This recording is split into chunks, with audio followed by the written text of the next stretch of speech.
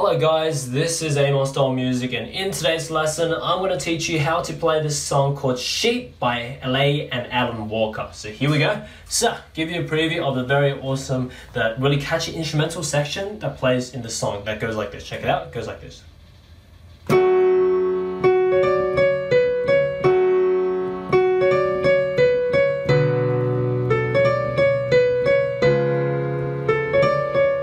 Repeats.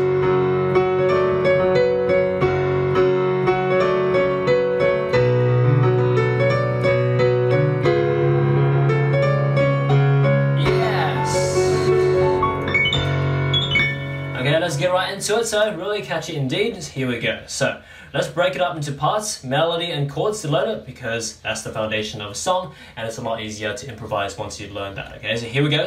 Here we go. F sharp here, middle C's here for reference. So, start on the F sharp here. So, F sharp, up to C sharp D, C sharp B, C sharp. That's the first part. So, we're breaking it up to 4 parts so it's easier to learn. One more time for this first part. So, it goes F sharp, C sharp D, C sharp B, C sharp, and that's it for the right hand. Once you get the right hand there, left hand we have a chord here, it's F sharp minor, F sharp A, C sharp. So with that F sharp minor in mind, the two hands together goes like this. F sharp and F sharp minor together. And that's it for the first part, okay? One more time, it goes like this, together.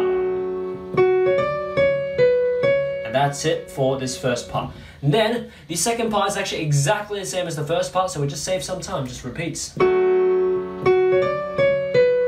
that's the second part. So yeah, remember, first part and second part is the same. So back to back, the 2 parts will be played like this, so you can see how it's played like back to back like this.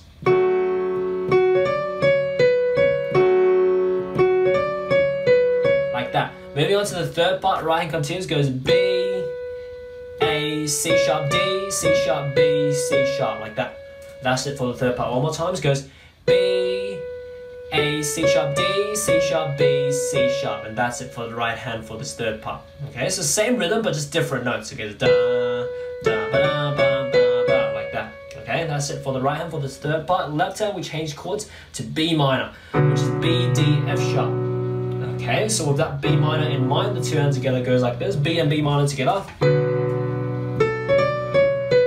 And that's it for the third part. One more time, it goes together. And that's it for the third part. So back to back, the 3 parts we've learned so far will be played like this. Check it out, so it goes.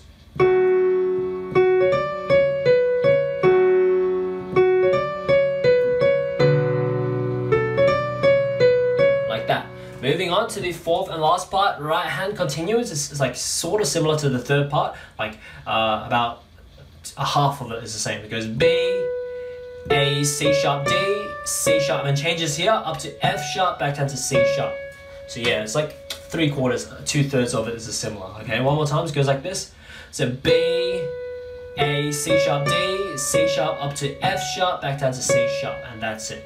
Okay, it's a little bit different. That's it for the right hand. Left hand, one chord here is C sharp major, which is C sharp, F, G sharp. Okay, so with this C sharp major in mind, the 2 hands together goes like this. So B and C sharp major together. Like that.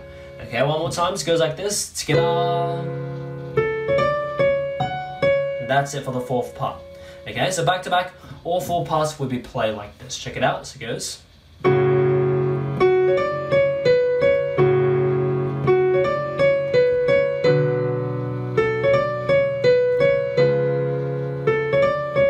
Repeats.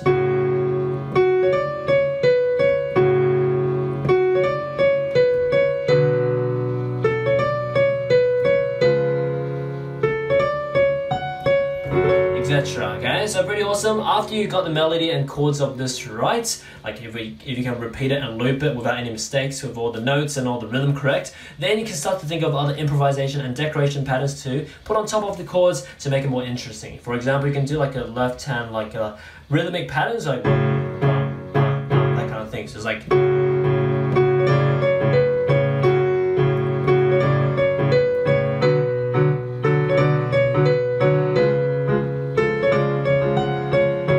Okay, and afterwards when you're more advanced, you can do more like bigger improvisation and decoration patterns. Left hand can do octave and arpeggio, different arpeggio patterns, and right hand can harmonize it based on the chords too. So you can be like,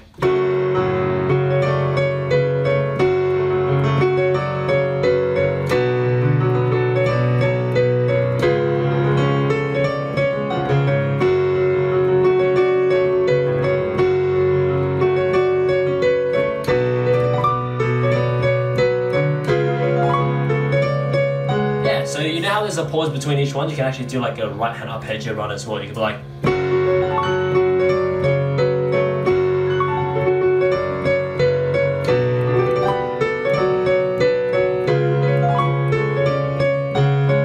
yeah, something like that.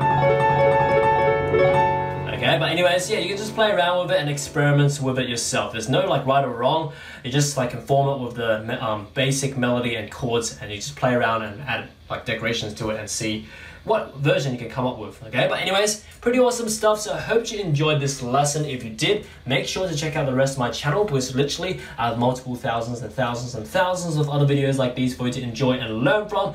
If you want to learn K-pop songs, you can, similar to this. And if you want to learn Alan Walker songs, you can learn it from my channel as well. There's a few there's a few tutorials that are pretty like popular for that, especially the Faded by Alan Walker. I have a tutorial on that one. That's almost, I think, about 1 million views or something. So, but anyways, so learn that for yourself. Just check out the rest of my channel. So many other videos for you to enjoy. Check out my website, bestpianomethod.com, linked in the description below. If you want to learn more piano from me, learn how to do the stuff that I did in this lesson, like how to play by ear, improvise, read sheet music, and a lot of other musical courses there on my website. And also other stuff with like song requests and everything there as well. So check it out. As for now, that's pretty much it. As for now, enjoy time around my channel and see you next time. Thanks for watching. For those who want to learn my methods on how to play any song by ear, grab the free preview of my book, or just visit my website, bestpianomethod.com, for all my other piano mastery courses, sheet music, song requests, and services. All the links are in the description below. See you next time.